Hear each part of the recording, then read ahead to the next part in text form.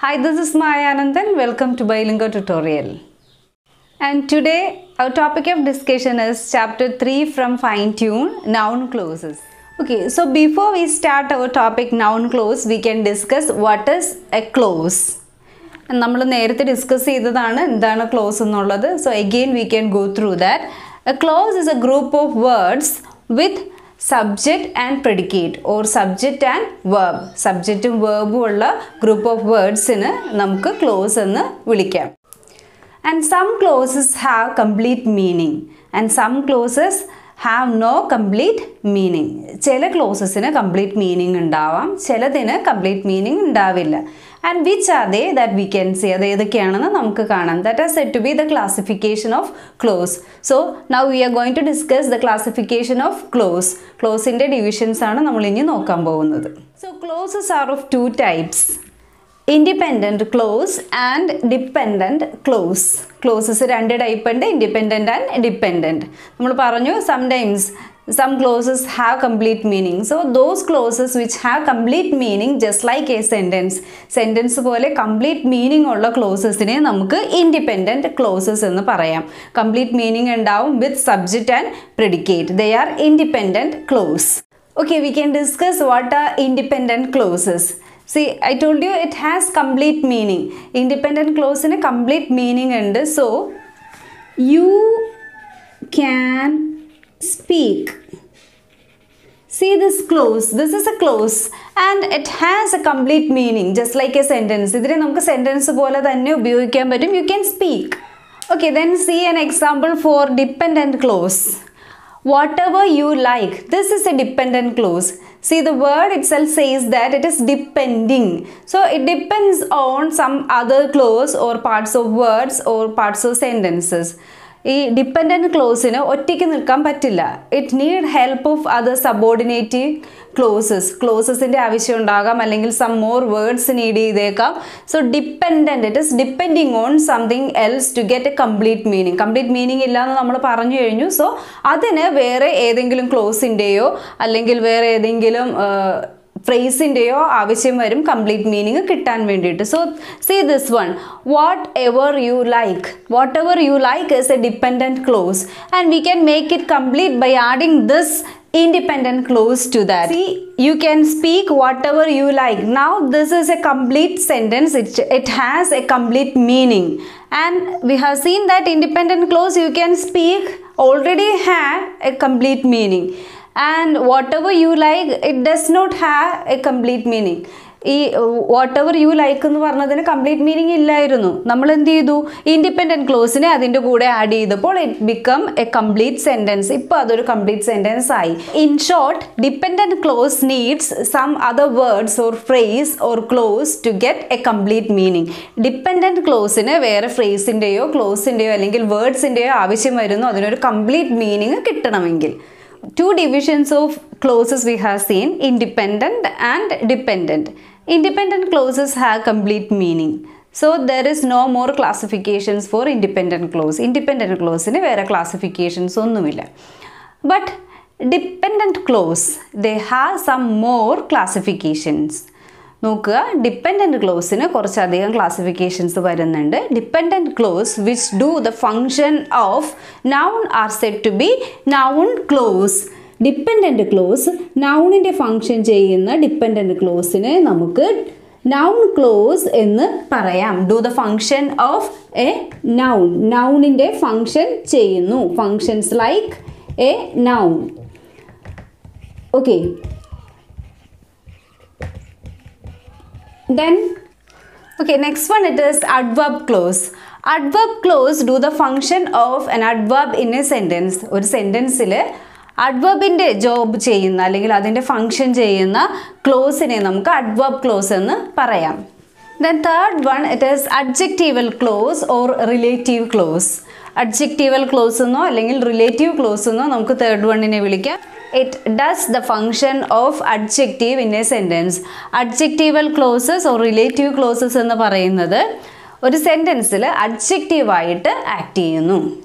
Okay, so these are the three classifications of dependent clause. Dependent clause in the moon classification ആണ് noun clause, adverb clause, adjectival clause or relative clause. And today's class is on noun clause. ഇന്ന് നമ്മൾ പഠിക്കാൻ പോകുന്നത് noun clause എന്താണെന്നാണ്. So today's topic is noun clause.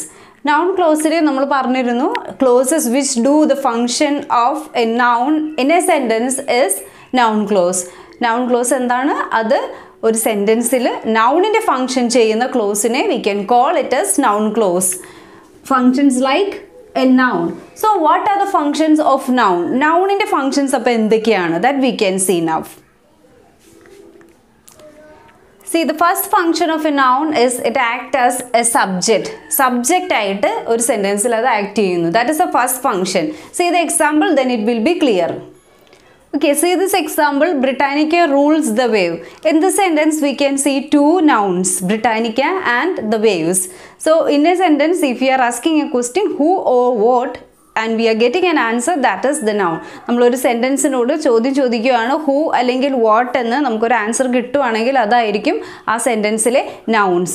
ഇവിടെ ഈ sentence, the whole sentence talks about Britannica. ബ്രിട്ടാനിക്കയെ കുറിച്ചിട്ടാണ് ഈ whole sentence സംസാരിക്കുന്നത്. So, that is the subject. And we are getting another noun in predicate portion. Predicate portion we are getting one more noun, that is wave. So predicate portion lolla noun anengil that is object. So the next function of noun, it is as an object. So first function we have seen, that is as a subject, and second function it is as object. Okay, see the next example. Sancho Panza was a barber before he turned a follower of Don Quixote. So, in this example, you can see Sancho Panza is the subject. As the subject, Sancho Panza was a barber before he turned a follower of Don Quixote. Here, a barber and a follower is subject complement. It is adding something more about Sancho Panza. ഈ Sancho Panza എന്ന് പറയുന്ന സബ്ജക്റ്റിനെ കുറിച്ച് some more as a complement അതിനെ കുറിച്ച് കുറച്ചുകൂടി explain ചെയ്ത് പറയുന്നു. Barber and follower, who he is now എന്നുള്ളതാണ്. സാൻചോ പാൻസ നേരത്തെ ഒരു ബാർബർ ആയിരുന്നു, എന്നാൽ ഇപ്പോൾ ഡോൺ ക്വിഹോത്തയുടെ ഫോളോവർ ആണ്. So it is complimenting to the subject. സബ്ജക്റ്റിനെ complement ചെയ്യുന്നു. So another function of noun, it is complement for subject. If it is complementing subject, it is complementing object too. Noun ഒരു സബ്ജക്റ്റിനെ complement ചെയ്യുമെന്നുണ്ടെങ്കിൽ അതൊരു ഒബ്ജക്റ്റിനെയും complement ചെയ്യും. So next example we can see. In this example, Sancho Panza, a barber and follower is a complement for the subject. Subjectന്റെ complement ആണ്. Then we can see one example which says complement of object. See the third sentence. In this sentence, I consider John my mentor. In this sentence, I is a subject and object is John. And we can see one more noun here, mentor. So, I consider John my mentor. So, mentor is a word which complement to the object John. I subject and John object, and mentor is object complement. Mentor adds something or it explains something about John. John, my mentor. So mentor is object complement. Another function of noun, it is object complement. So here we can write as the function, we can write as complement for subject and object. Another function of noun, it is complement for subject and object. See the next example. John, my neighbor, does not like cats. See here, John is a subject that we know, and my neighbor does not like cats. See this portion, my neighbor. In my neighbor nulla portion, we can take it away from the sentence. John does not like cats. So John does not like cats എന്ന് പറഞ്ഞാലും അത് complete meaning ഉണ്ട്. പക്ഷേ my neighbour എന്നുള്ളത് ജോണിനെ explain ചെയ്തുകൊണ്ടുള്ള ഒരു ഇൻറ്ററപ്റ്റിംഗ് definition ആണ്. We have studied there in appositive phrase that appositives are interrupting definition. interrupting definition about a noun. Appositive എന്ന് പറയുന്നത് interrupting definition ആണ്. Nounനെ കുറിച്ചിട്ടുള്ള ഒരു interrupting definition appositive എന്ന് പറയാമെന്ന് നമ്മൾ already പഠിച്ചു കഴിഞ്ഞു. So here noun can act as appositive. That is the next function of noun as appositive. So these are the 4 functions of a noun: as subject, as object, as complement for subject or object, and as appositive. So these are the 4 functions of noun. Likewise, these are the functions of noun clause too. ഇത് തന്നെയാണ് noun clause ന്റെയും function. Noun clause act as noun in a sentence എന്ന് നമ്മൾ പറഞ്ഞു കഴിഞ്ഞു. So noun clauseും nounനെ പോലെ തന്നെ sentenceൽ function ചെയ്യുന്നു. So let's see what are the noun clauses. So noun clause as subject. Let's discuss noun clause, how it acts as subject in a sentence. Why he resigned his job is still a mystery. In the sentence, we talk about why he resigned his job. നമ്മൾ എന്തിനെക്കുറിച്ചാണ് സംസാരിക്കുന്നത്? അവൻ എന്തുകൊണ്ട് ജോലി ഉപേക്ഷിച്ചു എന്നത് ഒരു മിസ്റ്ററിയാണ്. So we talk about why he resigned his job. So this is a clause. See, he as a subject and resigned as the verb. ഇവിടെ subject ഉണ്ട്, verb ഉണ്ട്, and it is collection of words and it doesn't have a complete meaning. ഇതിനൊരു complete meaning ഇല്ല. So ക്ലോസിൻ്റെ rule ഇവിടെ complete അല്ലെങ്കിൽ അത് satisfy ചെയ്യുന്നു. At the same time it act as subject of this sentence. ഈ സെൻറ്റൻസിൽ അത് subject ആയിട്ടും act ചെയ്യുന്നു. Okay, so noun close act as subject. See one more example. What he said is totally false. So in this sentence we talk about what he said. അവൻ എന്താ പറഞ്ഞത് അതിനെക്കുറിച്ചാണ് നമ്മൾ സംസാരിക്കുന്നത്. So what he said is totally false. So this is the subject in this sentence and it is a noun clause. He is there and said is the verb. So subject plus verb or predicate. At the same time, it is acting as a subject for the whole sentence. So this is a noun clause acting as subject. Okay. Next it is noun clause acts as object. Noun clause object ആയിട്ട് act ചെയ്യുന്നതാണ് next നമുക്ക് കാണാനുള്ളത്. You must remember that you are not children. You must remember. എന്താണ് നമ്മൾ ഓർക്കേണ്ടത്? That you are not children. നിങ്ങൾ കുട്ടികളല്ല എന്നത്. So this is the object. നമുക്കറിയാം verbന് ശേഷം വരുന്ന noun, it is the object. Here verb is must remember. Must remember എന്നുള്ള predicate portion കഴിഞ്ഞു വന്നിരിക്കുന്ന ഒരു noun portion ആണ് ഇത്. That you are not children. നിങ്ങൾ കുട്ടികളല്ല എന്നത്. So this is the object of this whole sentence. So noun clause acting as object. And this is the noun clause. ഇതൊരു noun clause ആണെന്ന് നമുക്ക് മനസ്സിലാക്കാം. You എന്നുള്ള subject ഉണ്ട് and are not children എന്നുള്ള predicate portion ഉണ്ട്. Clause which is acting as noun in a sentence is noun clause and it is here it is object of this sentence. Okay, then one more example.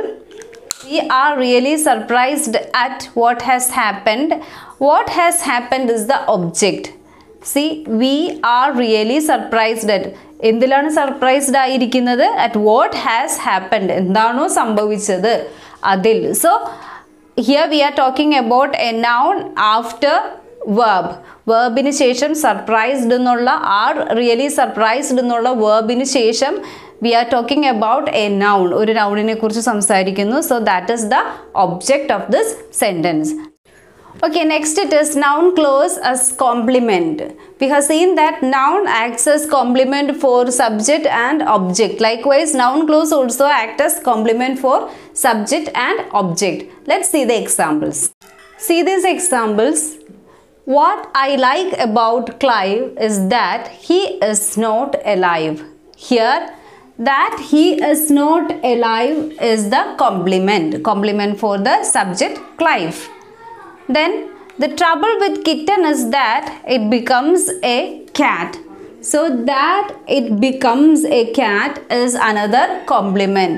So these two examples says that noun clause can act as complement. That he is not alive and that it becomes a cat. These two are complements. Noun clause acting as complements. Okay, next it is noun clause acting as appositive. Appositive, I have already told you, it is interrupting definition about a noun. So here, see the first example, the saying that good fences make good neighbors has a lot of truth in it. Okay, ഇവിടെ ഒരു saying പറഞ്ഞിരിക്കുകയാണ് that good fences make good neighbors. This is the saying. Good fences make good neighbors എന്നതാണ് ഇവിടുത്തെ saying. Good fences make good neighbors എന്നതാണ് ഇവിടുത്തെ saying. See this sentence. The saying has a lot of truth. ഇങ്ങനെ പറഞ്ഞാലും sentence complete ആണ്. Saying has a lot of truth. പക്ഷേ എന്താണ് ആ saying എന്നുള്ളത് എക്സ്പ്ലെയിൻ ചെയ്തിരിക്കുന്നു. That good fences make good neighbors.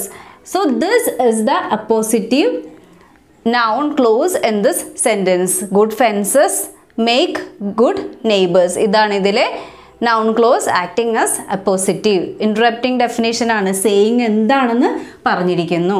Then see the next example. Epicurus first propounded the idea that matters is composed of atom. ഇവിടെ matters is composed of atom എന്നുള്ളത് ഈ ഐഡിയയെ explain ചെയ്തിരിക്കുന്നു. അപ്പോൾ എന്ത് ഐഡിയ എന്ന് explain ചെയ്ത് പറഞ്ഞു തന്നിരിക്കുന്നു. എപ്പിക്യൂസ് പ്രൊപ്പൗണ്ടഡ് ദ ഐഡിയ, ഏത് ഐഡിയ വേണമെങ്കിലും ആവാം, ആ ഐഡിയ എന്ത് എന്നത് എക്സ്പ്ലെയിൻ ചെയ്ത് തന്നിരിക്കുന്നു. So that is appositive. Again, noun clause acting as appositive. So these are the two examples in which noun clause acts as appositives. Okay, usually for this appositive noun clauses, head words will be factive nouns.